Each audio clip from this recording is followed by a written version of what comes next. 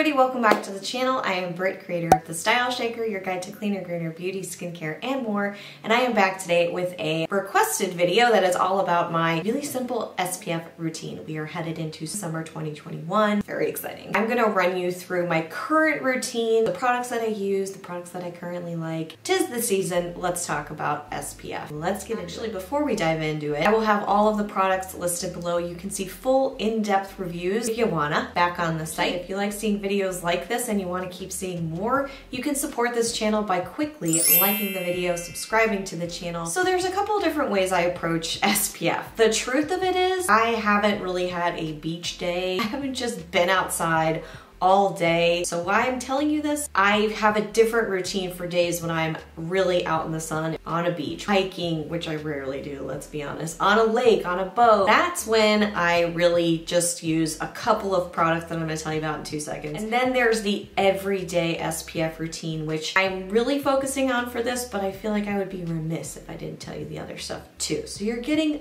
both use cases.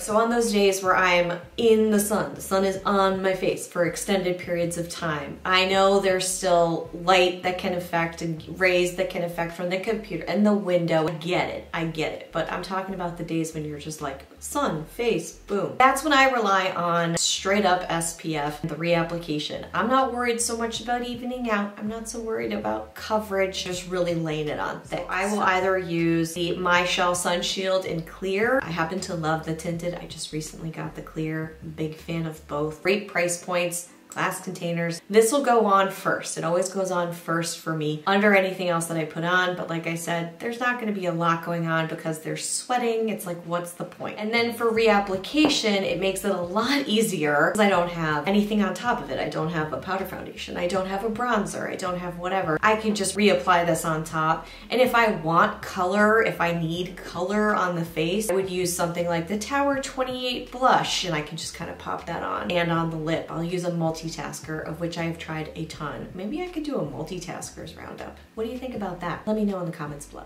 If I need to reapply and I don't want to deal with the product and I just want to spray it on, but liberally, then I will use the 100% pure SPF 30 Yerba Mate Mist. Water resistant up to 80 minutes. Not like I'm jumping in the ocean, sadly, but there are pools here, so maybe there will be a pool time. This is what I love using. A friend of mine recommended it a long time ago, and it's also kind of like a setting spray if you're wearing makeup. It's not the same thing, okay? It's different, but still, I like to think of it that way. This is what I will do. I want to do quick reapplication. Face, décolleté, big one. Really, they all are. Arms, all of it. You can do this everywhere, but to be honest with you, I don't know if it's approved for face. Yes, it is approved for face, but please listen to what the brand advises and not what I do, okay? Let's just disclaimer that. Say put it on your hands first and then pat it on your face. I don't do that, but don't listen to me. Listen to the brand.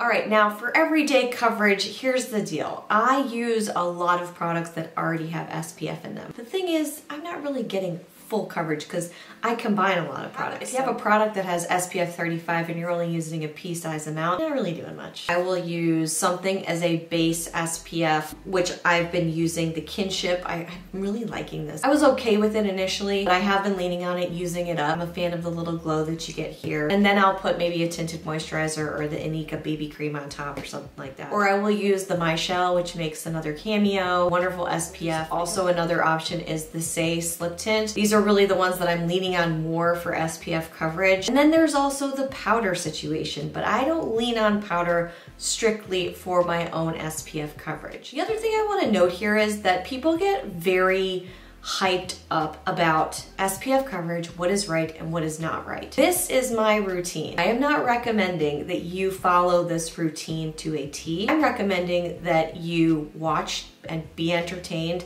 and check out the products to see how they work in your routine. And if you're not sure, talk to an expert, speak to a dermatologist. They're gonna know a lot more than I'm gonna know. But this is what I do. It works for my skin, my age, my lifestyle. I've tried a lot of different SPFs over here, so you can search the channel for additional SPF products if you wanna explore those, or you can look on the site. I'm always going for mineral SPFs. I don't go for chemical. Mineral SPFs you can put on, you don't have to wait as long for them to soak into your skin, which is why it's important to put chemical ones on before you apply anything else. But I like like the mineral SPFs with zinc oxide that have 20% or above. Not all of these have percentages that are 20% above, but that's really always my goal. Sometimes I'll use something like a straight up serious physical blocker on my nose. Anything that protrudes a little bit more on the face, you know, is gonna get hit. Ears, I'll wear a hat. I cover a lot with just physical clothing. You know, when I'm outside, I'm not like wearing a poncho, but I don't really do the laying in the sun anymore. I like to get 15 minutes that hits my actual skin without the SPF, vitamin D. There are definitely more pieces to this equation, but I wanted to get this out to you. Hopefully spark some inspiration or it gives you some product ideas. And again, if you're looking for the best routine for your skin, some people are more prone to burning than not, you know, all the rest of it. Speak to an expert. In the meantime, that's what I'm doing this spring, summer. I'll let you know if it changes. I feel like it constantly evolves. Thank you so much for watching. I hope you enjoyed this video. If you did, don't forget to like it and subscribe to the channel so you don't miss anything. I'm gonna go put all these away and get some sun. Like literally, I'm gonna go for a walk right now and get some sun. I'll talk to you guys real soon. Until then,